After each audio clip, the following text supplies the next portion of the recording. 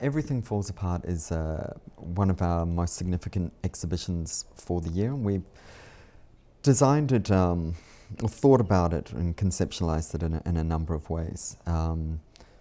Firstly, I guess conceptually we were really interested in looking at how artists are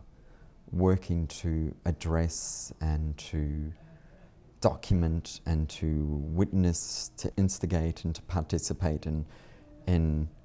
quite often localized dialogues about global issues and about what their ramifications might be. We have purposefully, I guess, within that, it has eventuated that many of the works take the form of video works, which seems to address both the kind of the way in which a narrative dialogue can be formed and documented, but also in its strong reference back to news production and media circulation and distribution of images. So about how the artists are using the same device to further elaborate on issues that are, to a large degree, are learned and are witnessed through the medium of film and television. The exhibition has been developed as a two-part project. So the first component featuring artists Cohen, who's based in New York, Sarah Goffman, who's based in Sydney, Phil Collins, who is a Scottish artist based in Berlin, and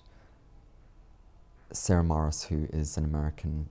filmmaker and artist based in New York City. And of course, Alessandro, Balteo, Yazbeck and Media Farzin, who have collaborated for the last couple of years, and Media is based in New York, and Alessandro is a Venezuelan artist based in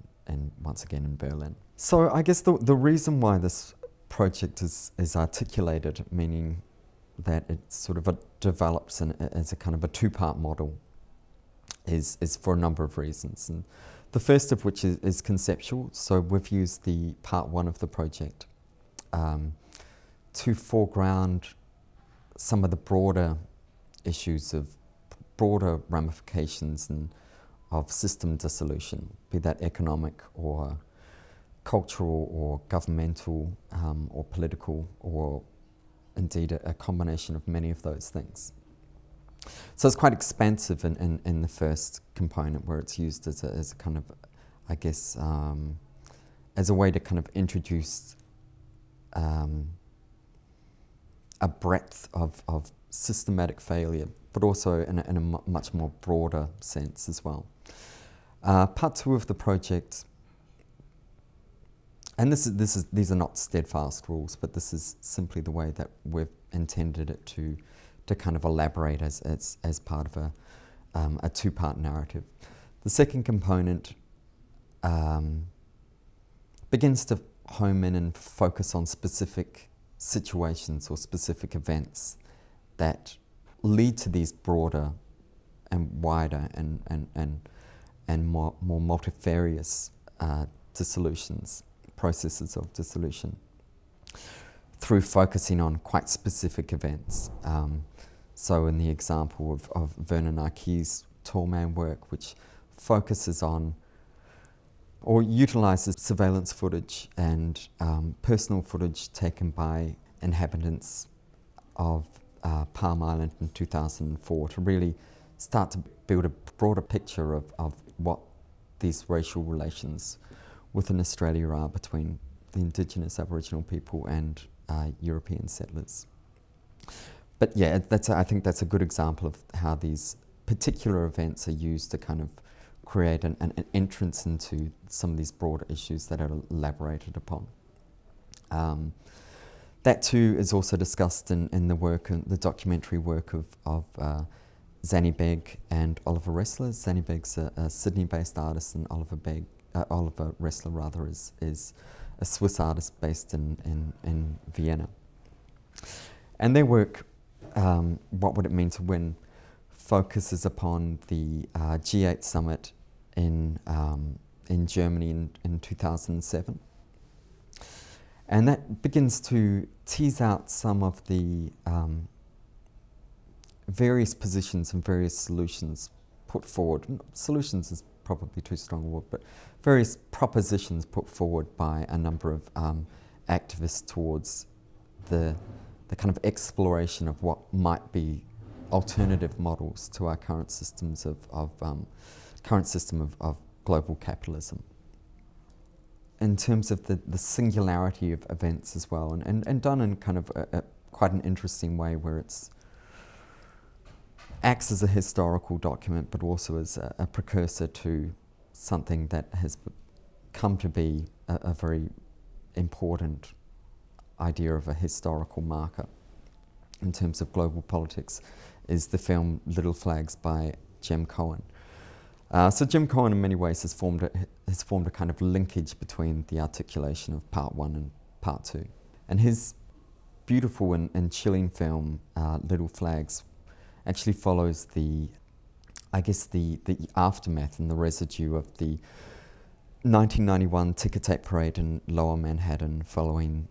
America's victory, or then thought to be victory, in the Gulf War of 1991. And that was a work that he edited from 92 right through to 2000. And I guess post 2001, the work has taken on a much more chilling symbolism, as it follows, occasionally quite morose and forlorn and isolated figures as they walk through the detritus-laden streets of Lower Manhattan. So, depending on when you begin to view this work, it can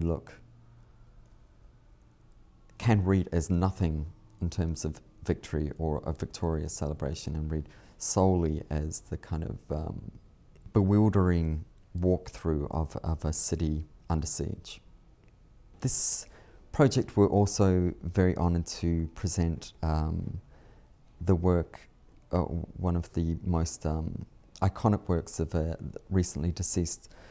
prominent New Zealand filmmaker, Māori filmmaker, called Merata, which is a film called Patu, which focuses on the highly controversial tour of New Zealand by the South African apartheid era football team, rugby union team, in 1981. And it really looks at this event as a way to canvass and to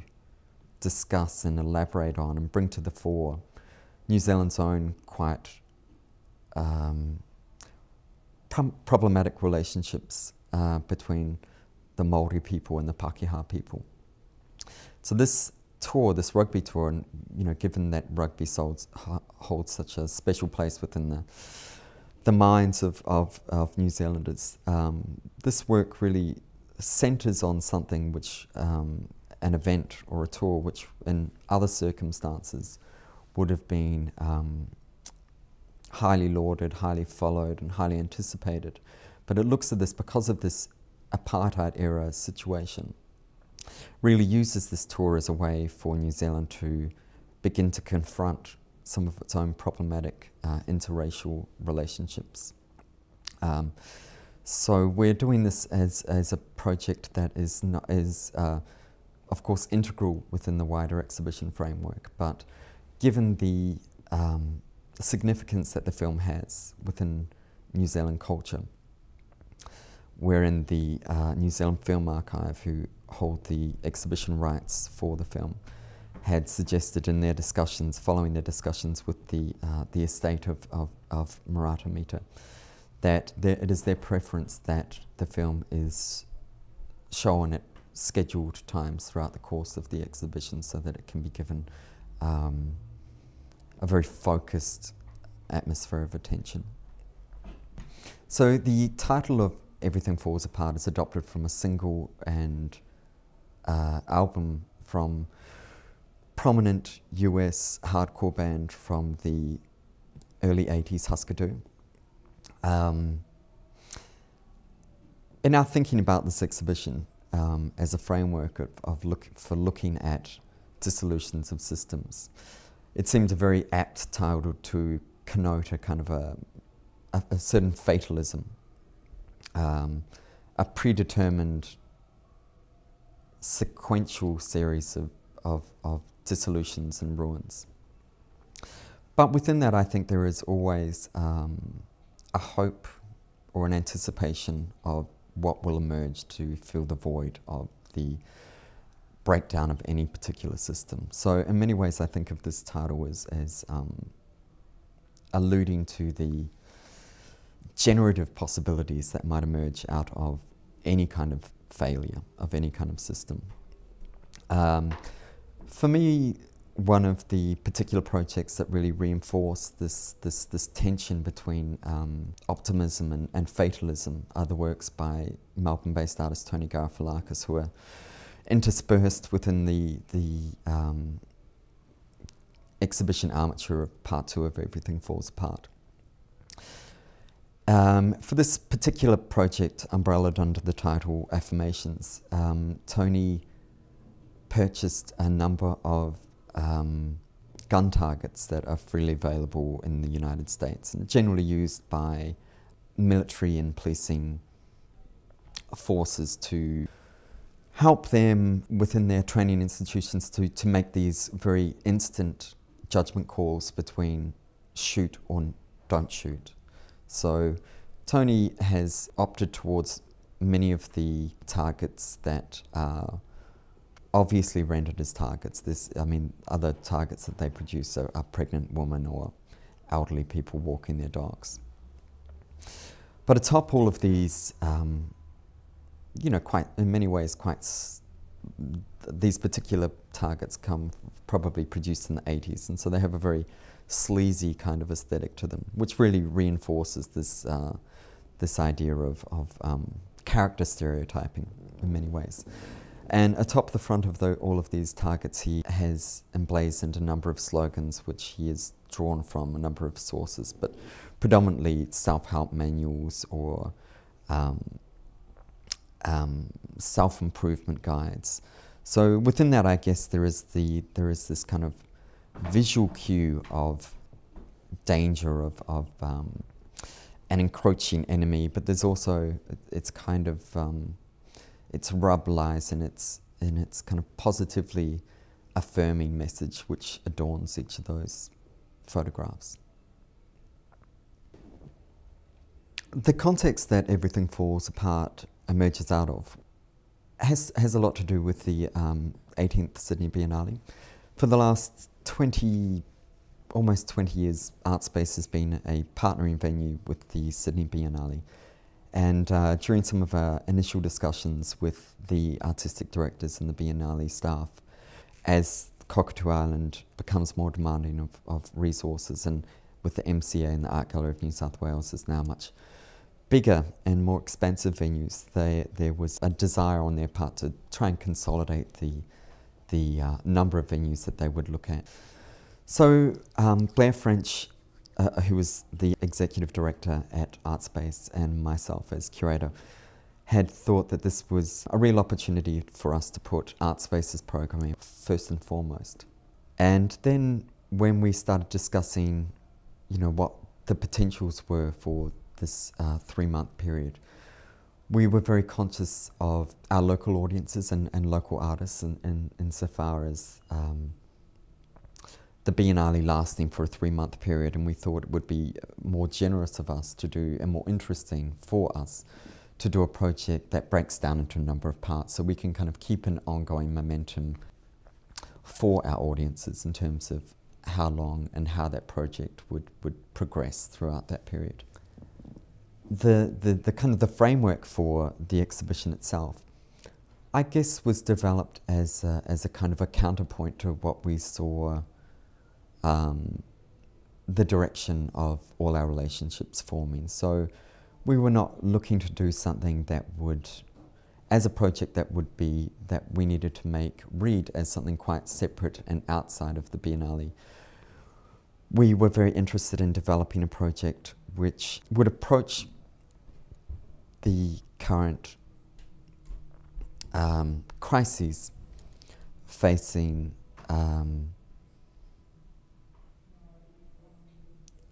people around the world, and how that's reinforced and reinterpreted and elaborated upon within artistic practice. And we would try and do this as a way of not looking at the connectiveness of individual artists, but looking at the interconnectivity of global crises and global issues, and how traumatic events in one part of the world have ramifications that reverberate throughout the world and manifest in different kinds of ways. So I guess that also started to lead how we would begin to break down these articulated parts, in which the first one more broadly, the first component more broadly foregrounds many of these larger issues, and the second one focuses down into specific examples and instances of these points of collision, and largely within the framework of this exhibition, the second part of the exhibition, how they manifest within a local context, local Australasian context.